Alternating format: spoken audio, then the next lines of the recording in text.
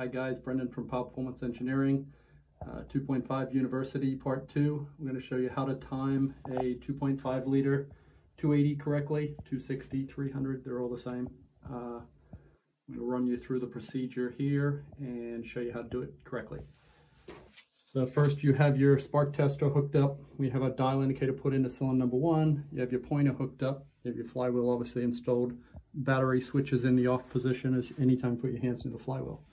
So we're going to turn the motor. This is a clockwise motor, so it rotates this direction. So we're going to turn the flywheel clockwise until we find the highest point, which is right there. We're going to zero that indicator.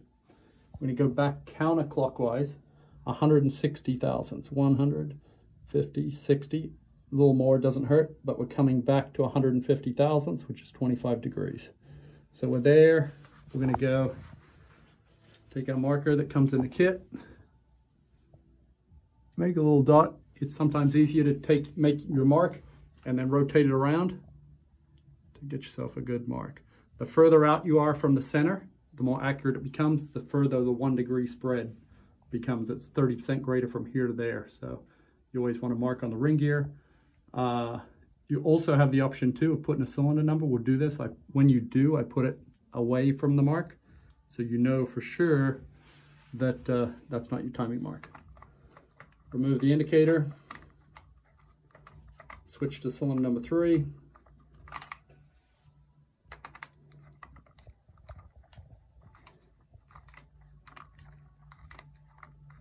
This doesn't need to be tight, but whatever faces straight up and down. Clockwise motor again, so we're going clockwise.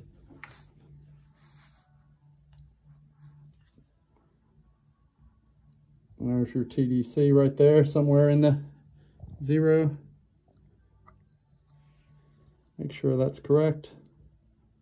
All right, so now we're going counterclockwise again, 150 thousandths, 150, a little bit past, and then back to 50.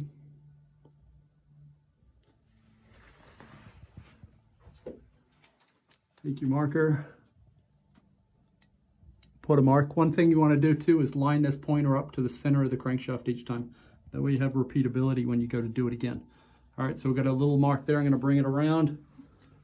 So it's a little more in front of me. Put the mark. I'm going to do this just to show you guys how to do it. Number 3 right beside it. And then we move to cylinder 5, 2, 4, 6. We do exactly the same procedure as what we've just done. We don't change anything. So assuming we've indicated all 6, we move on to the timing part. At this point, you want to turn on your battery switch, have your buddy hop in the boat with the key switch, or you can do the remote start button. You want to take the inductive lead here. You're going to crank it. When you put the light on it and you're cranking it, you're looking for cylinder number 1 to line up with the pointer with the light. When you move from cylinder number 1 to cylinder number 3 mark should now line up with a pointer. Run that all the way through, 1, 2, 3, 4, 5, 6, and you're all good to go. So now we're back here, we have this hooked up, and one thing you need your buddy to do, I'm going to put the light down for a minute. You need to advance the throttle. The best way to do this is in the boat. This way you're not pulling. If you look at this arm, we're effectively changing the timing doing this. You want your buddy to sit in the boat, push the pedal wide open throttle. You're going to have the kill switch on, fuel pump off. You're going to crank the motor. Like I said, you're looking for those marks to line up, but you need to be with this touching the stop with your buddy wide open on the pedal.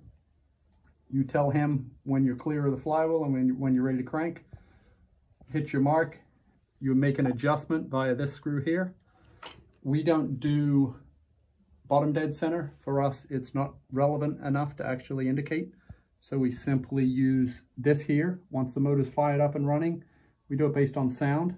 Idle up, the speed we want the engine to idle at is all adjusted here. We don't do any throttle adjustments until timing and everything is set. This here will determine how it hits too. Typically, the better it sounds, the better it hits. 9 out of 10 times. You can play with this on the water too if you needed to. I think that wraps everything up. It's pretty straightforward on how to do this. All the parts are in our kit to do this. Any questions, let us know. Thanks.